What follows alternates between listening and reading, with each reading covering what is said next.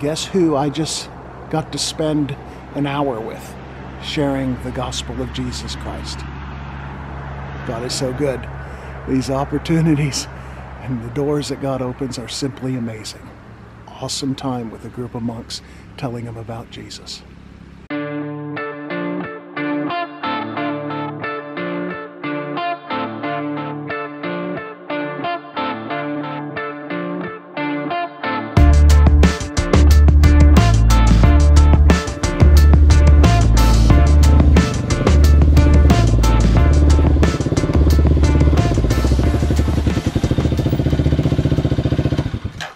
Hey everybody, it's Ed.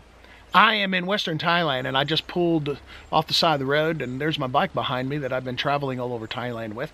And I thought I'd tell you the story about the monks that I got to minister to. The little film clip that you saw at the beginning of this vlog. It's rather interesting. It was a hot day, I'd been traveling a lot, and I was looking for a place, just a nice shady tree where I could relax, drink some water, rehydrate, and do a little praying and get ready for the next leg of my trip.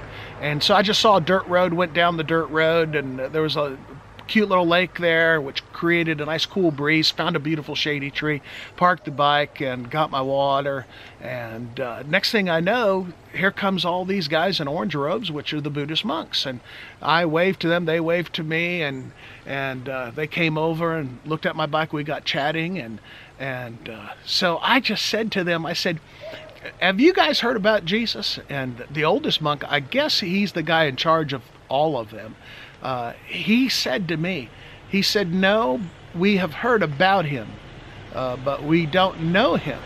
Would you like to tell us?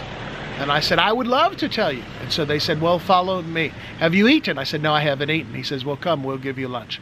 So I followed them, and I guess about a half a mile down around this bend was their monastery. And they brought me in and fed me some rice and steamed vegetables, and gave me some water and gave me some nice green tea. And there were a couple of them that spoke pretty good English, and one was my interpreter. And so they allowed me to share with them the gospel. And the older one got up, and who spoke some English as well, and he said, and he must have been in his 70s, my guess is, and he said, some of us have heard about Jesus, but we don't know him, and this man says he knows him, so we have asked him to tell us about Jesus. And so for probably the next 30 minutes or so, I got to share with them the gospel about from creation to the fall, to the redemption, to the cross. And they wouldn't let me take my camera in there. They wouldn't allow me to take any pictures. I wish I had. It would have been kind of cool if they would have allowed that, but they didn't want me to do that. And then afterwards, the old man said to me, he said, these words are very interesting. He says, this is a very interesting concept that we need to think about. And he thanked me, and they kind of chanted and did some stuff, in their belief, imparting a blessing to me, and I kind of let them know I was already full of God's blessings. And so what you see in this clip where they're walking is he had instructed them that they were to go, and I guess there's an area where they go to meditate and to think and to be quiet, and that they were to go and meditate upon these things that I had just told them. And you'll see some of them that were walking by, they were smiling at me, and I think God touched them and opened their eyes. So that's just one of the unique situations and opportunities that God has presented and given me. In a number of my trips, I've had situations like this where I've gone into monasteries and shared the gospel. One monastery in Laos, I gave them a copy of the Gospel of John, and the one who read English and understood English promised me he'll read it to everybody every night. Who knows what's going to happen. The thing about evangelism that a lot of people need to understand is the Bible talks about there's one that sows seed, there's one that waters seed that's been sown, and that is God gives the gives the increase.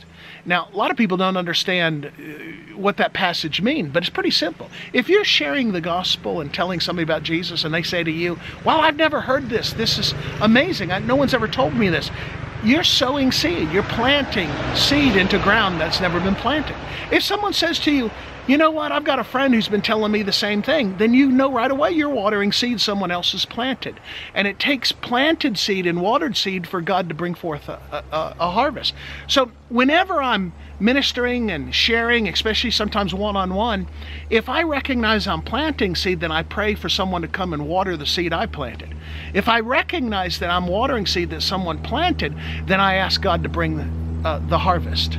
So just figure out where you are in the process, and if you're planting, and if you're watering, but then trust God to bring the harvest. Just do your part and it'll all get done. So in this situation, I was obviously planting seed because they really didn't know much about Jesus. They kind of had heard a little bit, but they really didn't know him and know about him. And I just had to trust the Holy Spirit that he would give me the words and communicate it in a way that would touch their hearts deeply. And I believe he did. And I got a chance to, at the very end, I asked if I could pray, and they allowed me to pray for everybody. And so I just prayed that God would bless them and open their eyes and help them.